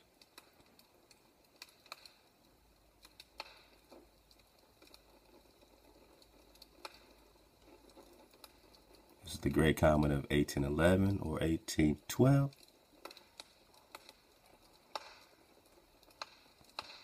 It says this Great Comet of 1811, which was the brightest comet with the longest duration of brightness on record. 260 days they saw this thing, man. 260 days.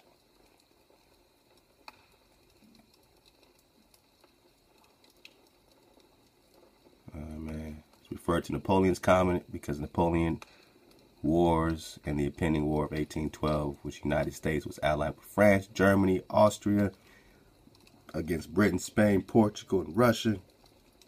There seems to be the War of Wars, and you would think Napoleon War is something completely separate than the Tecumseh situation. If they don't mention Tecumseh, you wouldn't even be in the race to understand that this is a comet that is directly associated with Tecumseh, whose name means shooting star or panther across the sky, man. Traveling throughout the southeast to build alliances with his tribes, man. He was bringing the tribes together. He told the Choctaw, Chickasaw, Muskogee, and many others that the comet signaled his coming, because he is the comet, he is the meteor, he is the shooting star. It is reported that Tecumseh would prove that the Great Spirit had sent him by giving them a sign. Shortly after Tecumseh left the southeast, the sign arrived in the form of a major earthquake. So when he left, bang, shit started popping off, man. Put it together. During the next year, tensions between the colonists and Native Americans rose quickly. This lovely medal commemorates the Comet and Tecumseh, letting you know, don't just talk Napoleon Wars in 1811, 1812. We're only really talking Tecumseh, the Comet. We're only really talking the shooting star, right? Tecumseh, the meteor, the dragon.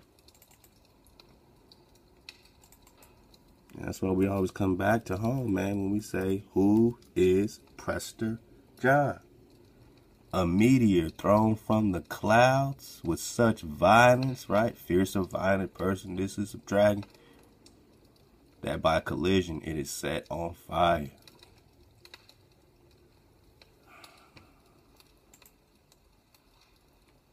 We're talking raising, lifting. So you got those links to look into even more. We're going to dig more on Tecumseh.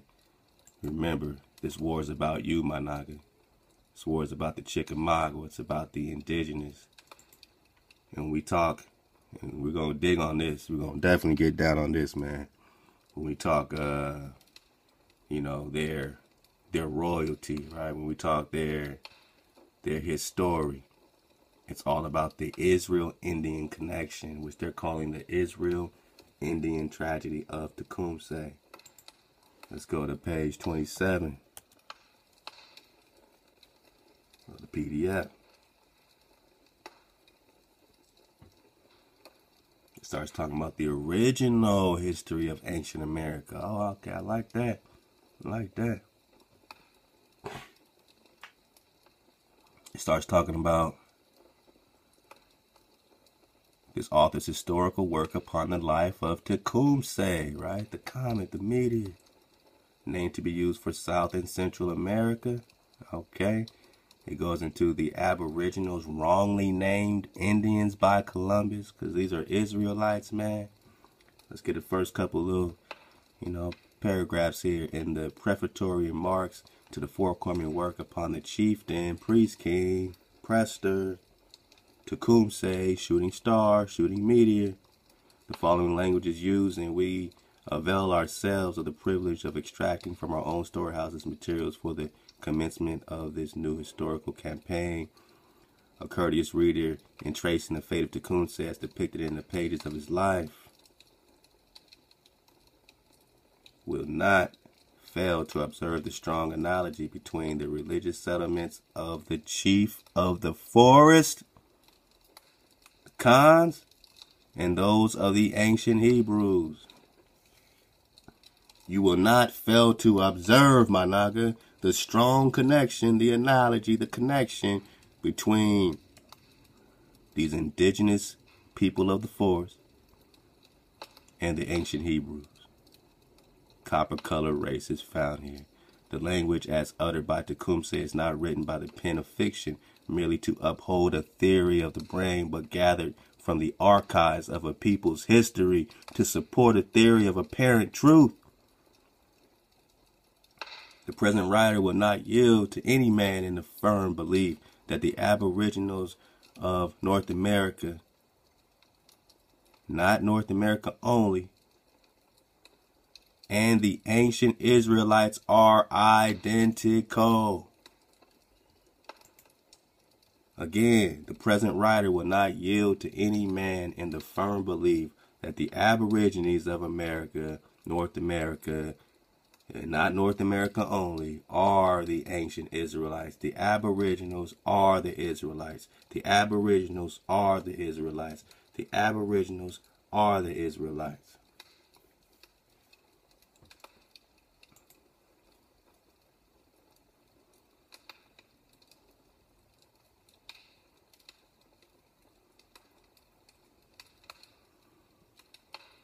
Let's cut it low again. We're going to get back in this racism, man, as well, man, where it's talking about, you know, these aboriginals following Prester John. And now you're getting it from another substantiating source, man, that the aboriginals are the Israelites. The aboriginals, the presters, right, the priests, are the Ame'rican. The Ame'rican are the Israelites, and they are the what? Copper colored races found here. And these copper colored khans, these khans, like Caramel's drop left with these khans, these of Mayak. Let's get it again. So much drop going down in the neighborhood, man.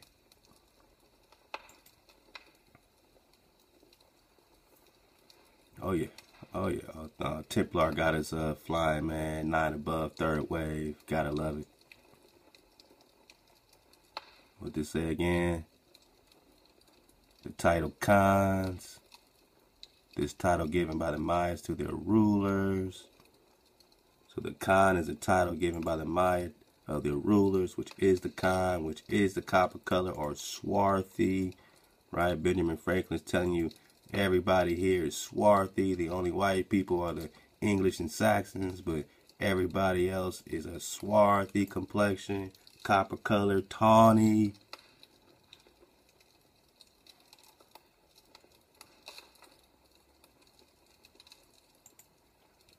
So when we talk meteor, man, for the dismount, then we're going to maybe get a couple minutes from these videos.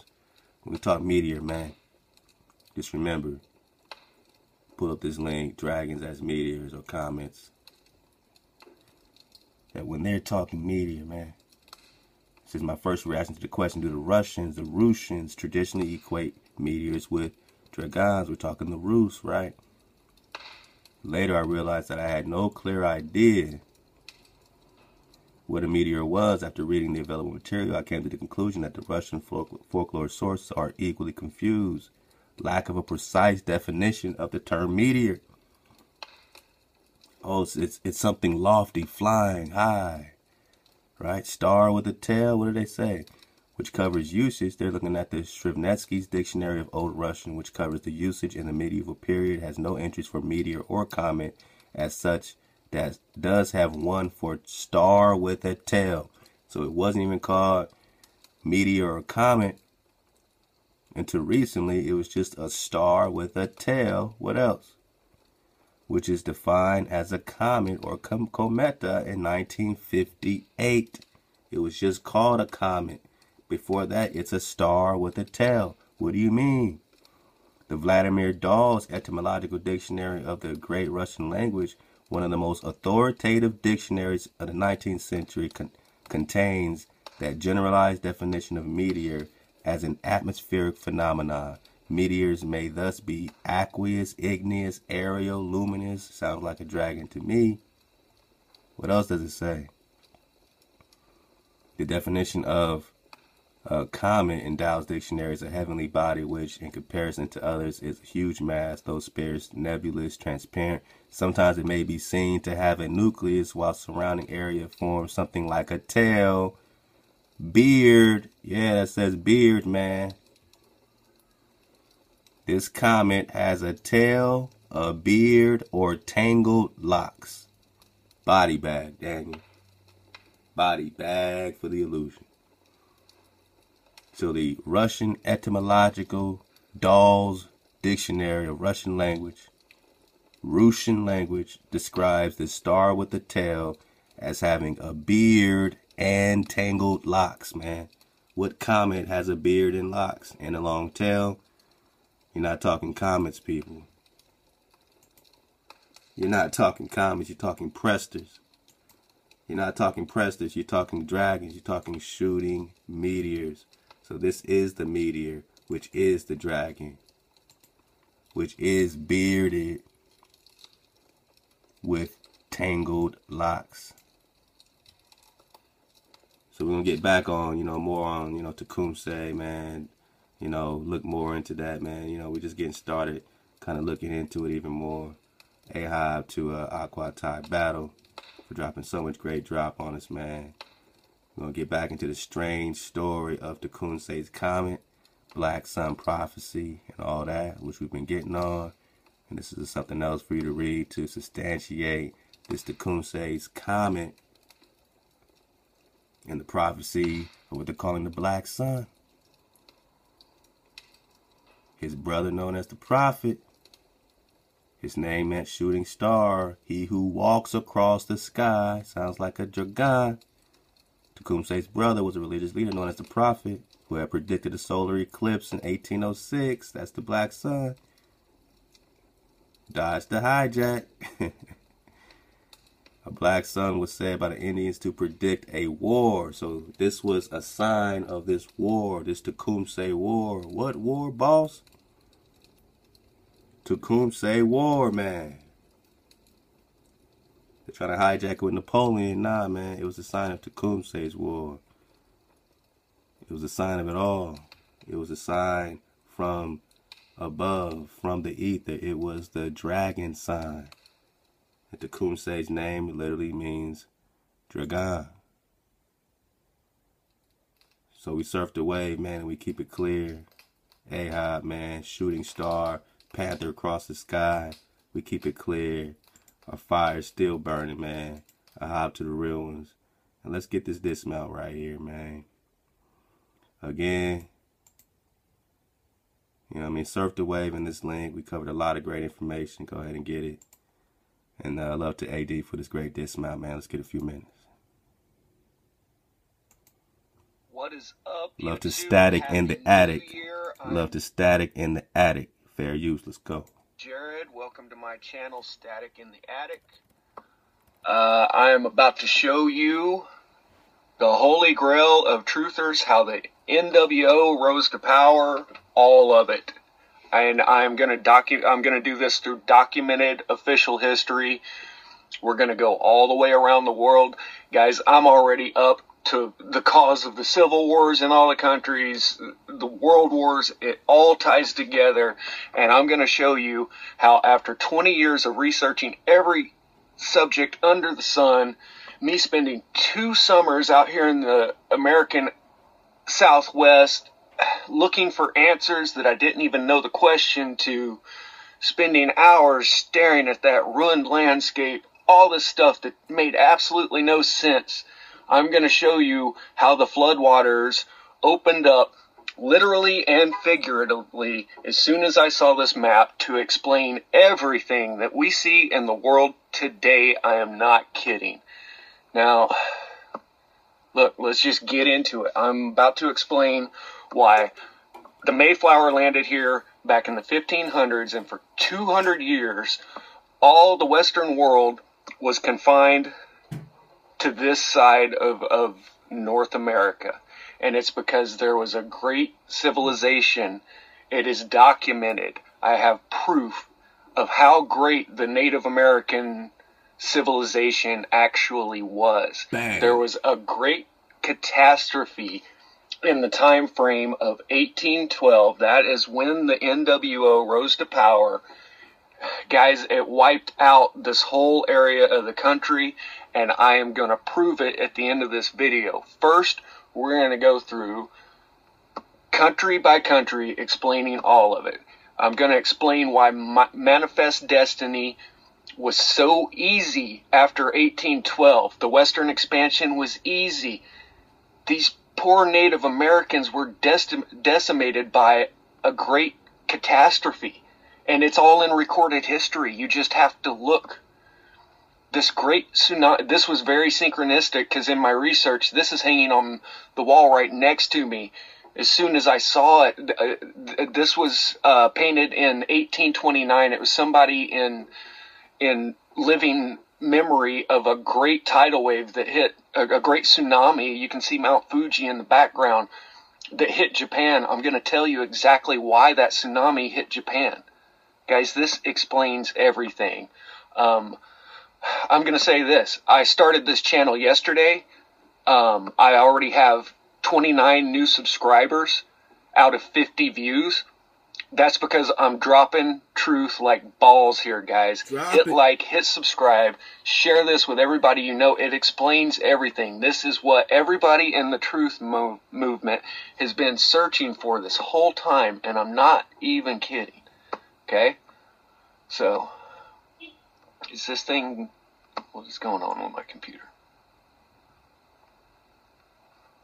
Okay, so let's start right here, all right? So I'm going to skip the War of 1812. Everybody in America that's got an indoctrinated education through the public education system that went worldwide in every single country by the 1920s. So that every child is taken from their parents and indoctrinated into this Western way of thinking, this globalist New World Order way of thinking, okay?